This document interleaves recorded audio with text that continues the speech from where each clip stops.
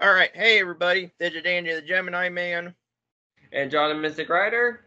and this is our second unscripted video, and this is we're going to be discussing our thoughts and opinions on the supposed rumor of Kingda Ka closing after the 2025 season.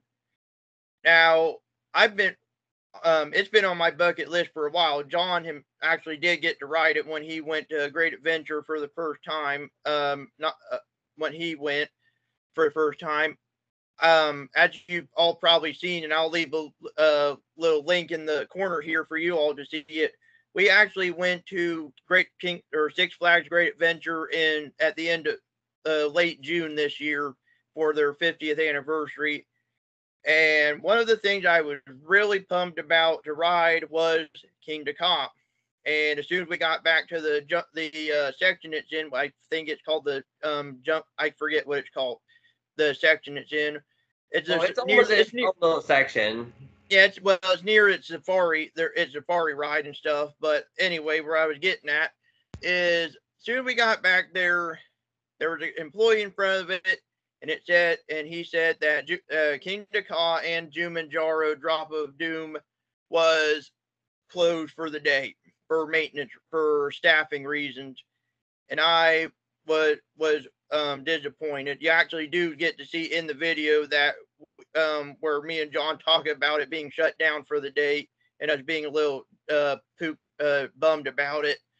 Yeah, I was But also disappointed just because of Zumanjaro. Because yeah, I got on King Kong, but I went the first time I went to Six Flags Great Adventure was before Zumanjaro was there, so I didn't get a chance to get on that. right. Well, it was like I said, it was my first time there, and I was really pumped that it was going to be, that I was going to ride as of this recording of this video, it still holds the record for the tallest roller coaster in the world at about 400, about 400 feet, 456. 456 feet. Yeah. So yeah, I was like, I get to ride this thing before Falcon's Flight opens next year. Is it going to be great? And then, most recently, as of a couple weeks ago, actually, this is when the topic of our discussion here is rumors were going around that Kingdom Ka was going to be closing after the 2025 season, which next year, if no one hasn't known about this, 2025 will be Kingda Ka's 20th anniversary at Six Flags Great Adventure. And I thought it was kind of weird that they decided to like, hey, we're just going to shut this down after 20 years of after it being open for 20, holding the record for tallest roller coaster for 20 years. And then people started going on Reddit and Facebook, and we'll show you we'll talk about those here in a minute about that too. And people were saying like they're probably going to give it the Top Thrill 2 treatment, and I thought like, well, I don't think that's going to happen if they do it because of all the backlash Zamperla is going through right now because of it, and Cedar Fair, the former Cedar Fair, which is now Six Flags Entertainment, is going through right now because not just Zamperla, it's them and the new Six Flags Corporation that's under a lot of uh, stuff right now because of it. Well, it's actually more Cedar Point itself, not Six Flags Entertainment as a whole. It's more of that just that particular part that's under a lot of heat because ultimately, from what I understand, what happened with Top Thrill 2, they basically were trying to reuse the track on the top hat for Top Thrill 2, and the trains weren't fitting right, and were causing additional wear on the trains because they weren't fitting right on the old track. Mm-hmm. So what I'm just on a side note, just get off topic a little bit for what I'm thinking they're doing with Top Thrill 2 because it's close for the whole season. They're going to be replacing the track on the top hat so it would work just fine. So going with King Call being giving the same treatment, I don't see that going to cause any problems because at this point they would have worked out all the kinks with Zamperla and know that they're not trying to reuse the top hat track again. Right. Just replace the whole thing. Well, you also got to remember, and I watched everything about after it happened, after the whole them shutting down Top Thrill 2 for the whole season after like 2 months of not hearing nothing. This was apparently Zamperla's biggest coaster project they've ever done, because if you're not familiar with Zamperla, most of their stuff is mostly on the smaller scale, like family coasters. They're also known for the Volair model, which is their version of a flying coaster, which also gets a lot of backlash because of how rough they are. But again, this was their biggest coaster project they've done, and I think they bit more than they could chew, to be honest. But that again, that's another discussion for another video. But our thoughts on I hope it's not shutting down. Kingda Ka's not shutting down, because again, I want the credit to say, hey, I've been on the road as of now the tallest roller coaster on the planet, before the next contender for it opens next year, if it opens on time next year, which is Falcon's Flight.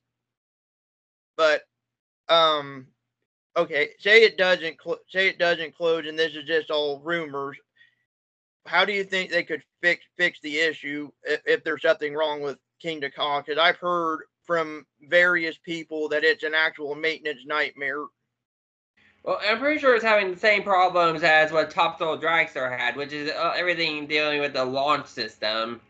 And the hydraulic systems and pneumatic systems, I might as well throw them in this as well, are both technical nightmares. Yes, they give you that gut punch of a launch, but they're always high maintenance and are plagued with issues. In particular, with the launch mechanism itself, the hydraulic or pneumatic cylinders that actually pull the train across the track is where the problems really extend to.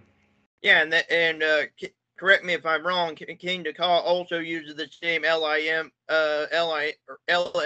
LIM motors for the braking system. Yeah, for the launch system LIM. No, it Kingda Ka still uses the hydraulic. Okay, so it's the same. It's the same thing as TT2. So TT2 is now LSMs. Oh well, I meant the original Top Thrill Dragster used the Dragster was hydraulic. Okay, that's what I meant. It uses the same system as the original Top Thrill Dragster used still. Yeah.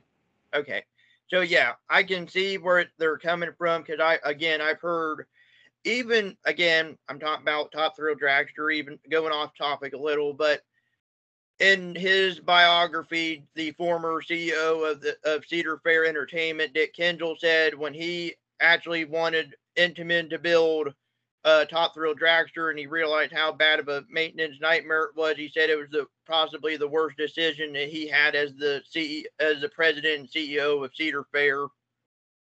I personally, I don't think Top Thrill Dragster was a bad investment. I can see where he's getting from, but I don't think it was that bad of an investment. Right, but again, back on topic with Kingda Ka, I can see where some of the issues. I think if that's why Six Flags the rumors are going around, like it's having the same issues as Top Thrill Dragster, and that's why they had to have it shut down for 2 years to fix it.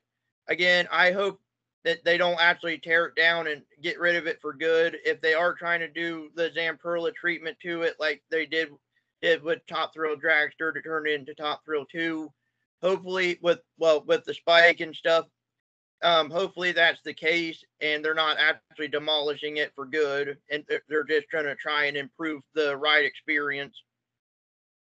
Yeah, I personally think it would be a good idea. In fact, it would probably be there are a few other changes that they could make. For one, Kingda Ka has an over-the-shoulder restraints for some reason compared to what Top Thrill Dragster used to have, which is it always had a lap bar system, which I think is a lot better system for that kind of a coaster.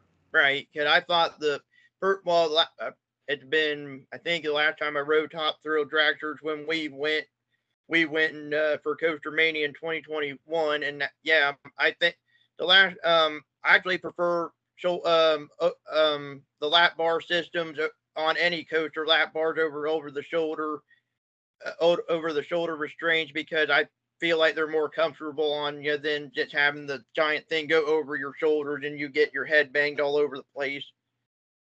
Yeah, well, it's more of a pain in your shoulders because of that gut punch of a launch. Right. But yeah, hopefully that's the case, that they modify that they're if the rumors are true. Again, anyone watching this ain't official yet. These are just rumors floating around the internet, and everyone's been talking about what if it is closing and stuff. Like the scenarios of what if it is closing and what they're going to do with it. That's what we're discussing. It's not that it's closing it. It's more on the lines of what if it is closing and how they could possibly fix Kingda Ka if that's what they're worried about. Yeah, if it is at this point, I think they probably were. If it is closing, I would definitely say giving it the Topto 2 treatment would be interesting, because you'll get a bigger version of Topto 2, and potentially they also got a lot of room, because Kingda Ka is sitting out in the open. So they could potentially, if they really wanted to dump a lot of money into it, they could make a much longer coaster. But you also got to think that there's a ride underneath it, which is one that John wanted to ride. I did too when we were there in June, and that would be the Jumanjaro Drop of Doom. So if they do get rid of modify, I don't think it would affect it if they modified it. But if they got rid of it in general, that would also mean Jumanjaro would be gone as well. Not necessarily. They could keep the superstructure to keep Zumanjara. Okay, well, that would make sense. But again, I can't remember the exact date Zumanjaro opened, but I know it hasn't been there that long. I think about maybe 10 years since it's been open. I think it was 2015. It opened just after I went. 2015, 2016 was when it opened. It was just after I went. Okay, so yeah, it's about close to 10. Yeah, close to 10 years. If it opened in 2015, that means next year would be its 10th anniversary. So yeah, I don't see them getting rid of Kingda Ka as a whole. I don't think they would get rid of the coaster itself. I'm going with John on this, and if they possibly give the Zamperla treatment, as long as they actually try to switch the track over and not use the old Intamin track, like the whole incident with the Top Thrill 2 had earlier this year.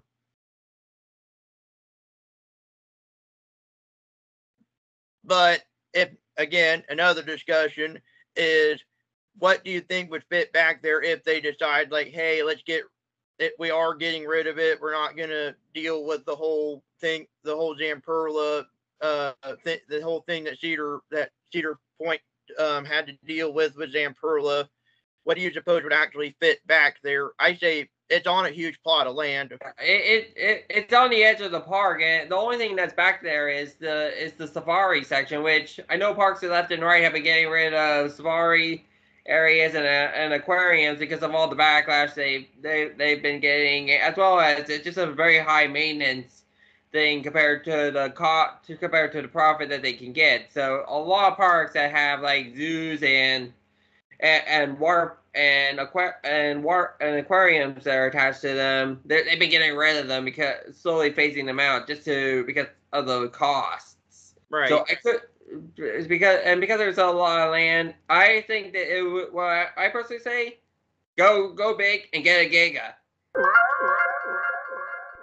I had to think about that for a second. It's like I had to think. It's like, we went, and like I said, we went in June, and when we were there, I noticed that there wasn't anything really that tall wise for about Giga size with 300 feet. I didn't see anything there that would take over the skyway, except for Kingda Ka, of course. Nitro's a really good sized coaster. It's a well over 200 foot tall, and as well as you got El Toro right next to it, which is also really big. I think it's nearly 180 foot tall. So they got some decent sized coasters. Right. Oh, Joe, another fun fact while we were there, and a little bit off discussion of this. When we were on, if you're on the lift hill, when you're on the lift hill and about to turn onto the first drop of El Toro, if you look real close near the safari section, you actually can still see the top of the original loop of his Great American Scream Machine that in the monkey enclosure at the safari section. We actually saw it when we were made the turn to the first drop of El Toro. Funny thing though is that was actually the first part that was removed because they had to replace it with a more reinforced piece of track because of just how much force was on top of that loop. Right. But anyway, back to Kingda Ka.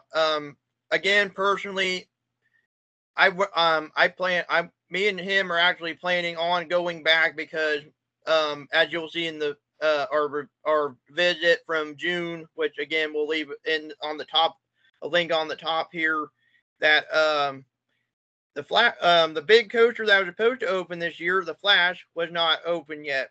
The only Vekoma Super Boomerang in the United States, which would have been one of two in the world. So yeah, that's one reason. And again, we have a reason to go back next again because Kingda Ka was not open, and I want the credit before, hopefully before Falcon's Flight opens next year, because they haven't gave a specified date when Six Flags Quidia is going to open next year.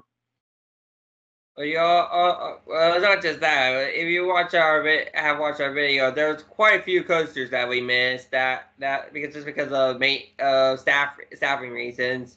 Along with Kingda Ka, Jersey Devil was closed all day. The Green Lantern was closed all day. Zoomer was closed all day, and there's quite a few other flat rides that were closed all day. Plus, like Andy said, the Flash was still under construction. Yeah, it wasn't done yet, but and a few other rides. The Zamperla Endeavor ride that they have at I think that's the Pendulum ride they have there. The Wonder Woman Lasso of Truth, that right beside where the Flash is being built, wasn't open, and because of the construction, the Cyborg Cyberspin was not open as well. So yes, we have very good reason to go back to Great Adventure to get all those credits. Yeah, but, both flat ride and roller coaster credits. Right. But again, that's another discussion for another video, because Six Flags Great Adventure was not prepared at all for their big 50th anniversary this year. But that's another discussion for another video. But yes, what are your thoughts on it? Should Kingda Ka close for good, or do you think that the rumors aren't true? Because I'm a little mixed on it. I'm mixed. I mean, on the one hand, and yeah, even if it does not take the record, no longer hold record for the tallest roller coaster in the world, it's still going to be the tallest roller coaster in the Western Hemisphere. So right. It's still going to be a pretty significant roller coaster. But on the other hand, it's often seen as a lesser version of Top Throw Dragster. So even if it did get the Top Throw 2 treatment and Zamperla as a giant spike, as well as switches out the hydraulic launch for an LSM triple launch system, it still probably, you would still be getting people comparing it back and forth between the two. So unless they do a serious amount of maintenance, you're just not going to get it's still going to be in Top Throw Dragster's shadow. Right. So that's where I think it would also, adding something else in that spot on Plot Land would work, but at the same time, it's still a good ride for the park. Yeah, but yeah, like I said, I'm a little mixed on it because I can't say the ride experience, because again, it was closed on our trip, and so yes, I'm mixed because one, I want the credit, and two, hopefully it doesn't shut down, so that way it can still stay the second tallest coaster in the world, and the tallest in the Western Hemisphere. So again, if it hopefully they actually don't shut it down entirely and do give it the Zamperla treatment so we can still hold the record for the second tallest in the world. But I would still like to ride the original version of it because I have rode its older brother at the time, the Top Thrill Dragster, before they transformed it into Top Thrill 2.